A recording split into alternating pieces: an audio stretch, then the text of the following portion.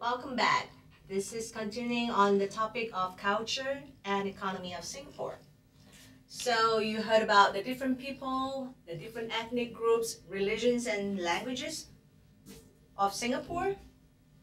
And let's talk about how we are, who we are today from who we were before. Now, Singapore was part of the Malayas. Yeah, it's not a very familiar term now, but Malaysia used to be known as the Malayas. It is not just one peninsula, but it also has East Malaysia. But after trying to break away from the British rule, Singapore on its own was trying to survive and thought with the help of the big brother, the Malayas, we would do better. Unfortunately, based on different grounds and beliefs, we were rejected. The former Prime Minister, Mr. Lee Kuan Yew, actually made a very tearful speech and a declaration of independence kind of speech on the radio, and it was caught on video and it's now played in the Museum of Singapore. If you want to go Google it, you might find it. A tearful departure from Malaysia while at the same time declaring independence of the nation, the Republic of Singapore. Why I stress over this for about a minute, it's because that is very important to the mindset and the culture of how the Singaporean workforce is. We were ruled, we were rejected, we were occupied by the Japanese, and there is no way we should feel once we've gained our independence. And that's the mindset of the Singaporean people during the developing phase of the country. And within 3 decades, growing up in Singapore, I saw so much difference between 70s and 80s, and by the 90s, we were at the top of the world, almost having the best in almost everything. Let's take a look at that. That's the first part, seaport, the busiest seaport in the world. That's during the mid to late 70s. I can't say that now. Shanghai has taken over the first place. We are at second place now. I remember when I was in grade school, that was first thing that the teacher would tell us during social studies, lesson. And the class and I, we were also surprised and proud at the same time. We didn't think we would occupy such an important role or such a good spot, being such a small country. And that kind of educated us and taught us to think and know outside our little world. And being small and compact sometimes may be an advantage. And after the seaport, of course, we are not just satisfied with that. We then developed the best airport in the world, not just in Asia. And Singapore Airlines was the best airlines for many, many decades. I heard that Qatar Airways and maybe Emirates have taken over it now, but I have flown with many airlines, including Emirates, and I have someone who has traveled with Qatar Airways before. We think that's bogus. There's no way Singapore Airlines could be worse than those. Or I should say in a more positive way, that there's no way there is any other airlines that could beat Singapore Airlines in its service and standard. Now this is a very brief chart on what Singapore is doing or has done. This is the data from year 2013. You can see very healthy unemployment rate. Inflation rate is about there. And there is actually no information for population below poverty line. Don't get me wrong, there are poor people in Singapore, but there is not a clear definition of poverty. So much so that there are homeless people, or there is a problem of homelessness. There are homeless people, there are people who panhandle, but believe you me, some make it out, some make paneling a career per se. Trust the Singaporean to be able to make anything into a career. Okay? And how do we ensure success or becoming better than we were before if we do not have other resources? As you saw from one of the first few slides, we are a little dot on the map, small island with no natural resources, no oil, no agriculture, no fishing. What do we have? People. So people are our only resource, and that's what the leaders of the country, especially during the leadership of Mr. Lee Kuan Yew, saw. You invest in your people, the people would work for you and bring the country to the next level. And then how do you invest in people? You educate them. In Singapore, every single child goes to school. It is a crime to not send your child to school. You could be sent to prison if you do not send your child to school.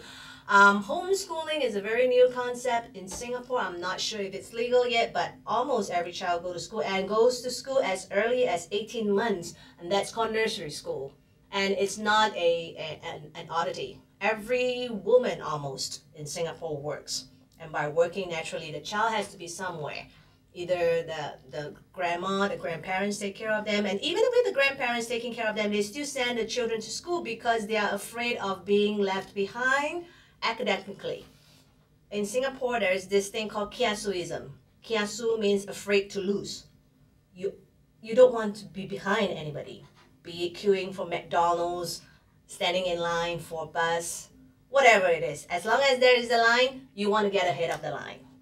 And therefore, there are early school ages and then kindergarten from 5 to 7, 2 years before you go into first grade in primary school. That's the elementary school here. 6 years of that. And then if you do well in your leaving school exam during primary 6 level, which is the 6th grade, you get into an express stream and finish that, which is like a high school kind of thing, in 4 years. Or else you get into the normal stream and finish the work that you have to do in 4 years in 5 years. One of the very good planning or thinking behind this is that unemployment rate does not have to go up or get inflated when there is not a whole batch of people coming out at the same time. You keep them at pace to come out to the society at work, to work.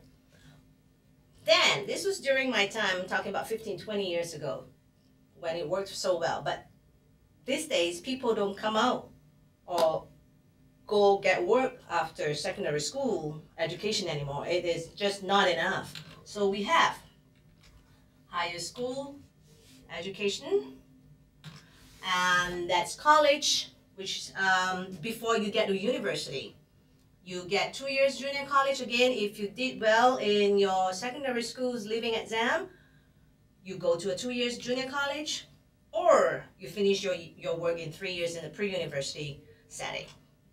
And then thereafter, you can go to university. There is also an option now to go straight to polytechnic, straight from secondary school. And some of the schools even adopt a system now, as in you don't need to take your leaving school exam anymore. If you come to this school, you are guaranteed to go to this junior college, so you will stay with us for the next 6 years.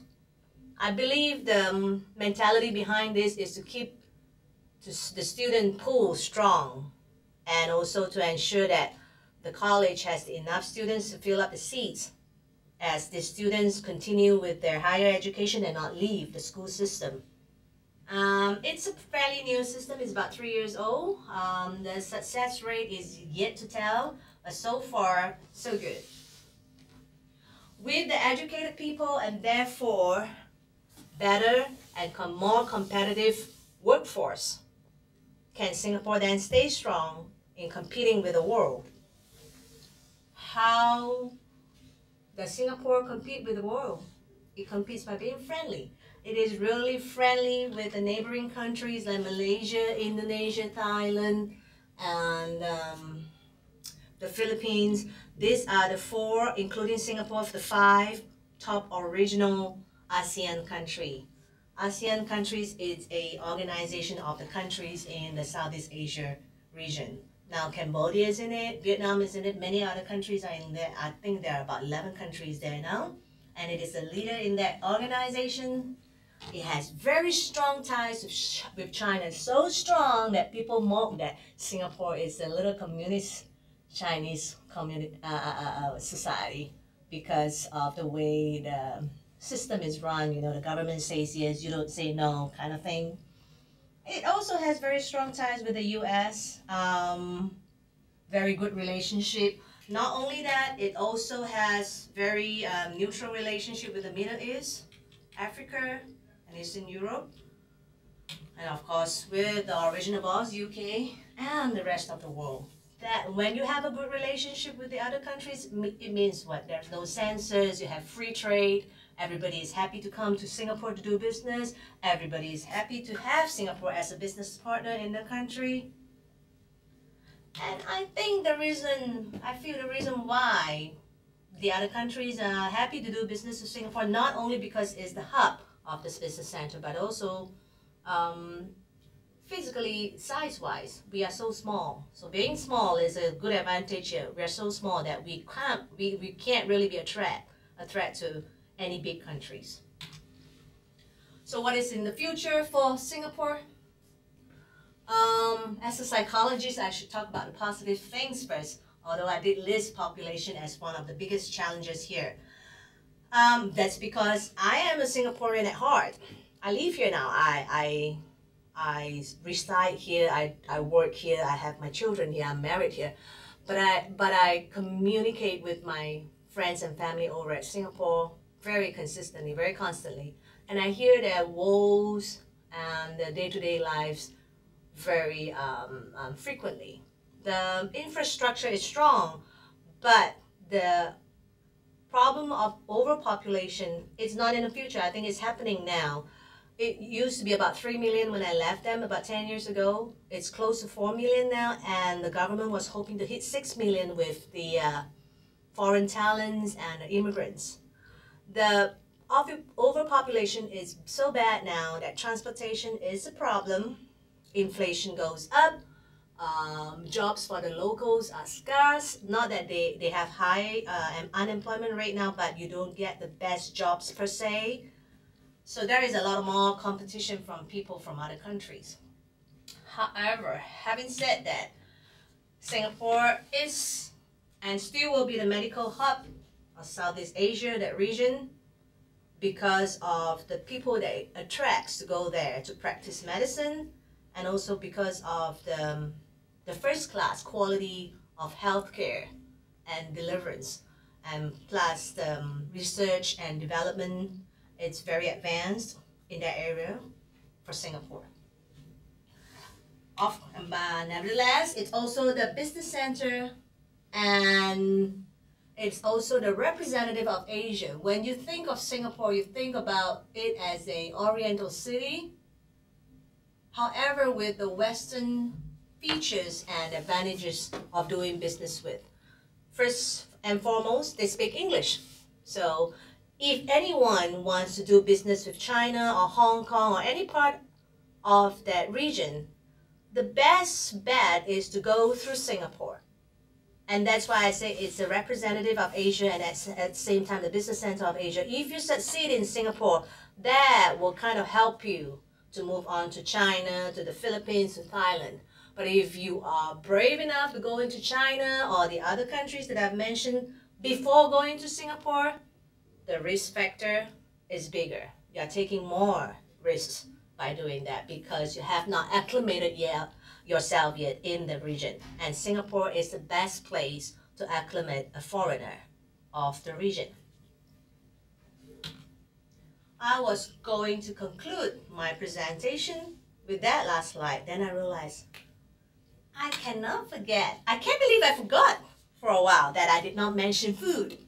Singapore is also a place that many travel to for food.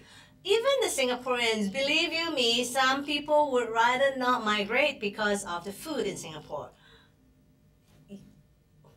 An example here, I hunt for Singaporean food wherever I can in this state and in this country.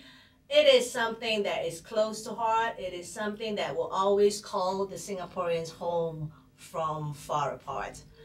And of course, if you are out of Singapore, you can always make a business out of providing Singaporean food to the Singaporean foodies. Thank you for watching my presentation. I hope you have discovered something through the presentation and that you have found Singapore a very interesting country to do more research on. Good day.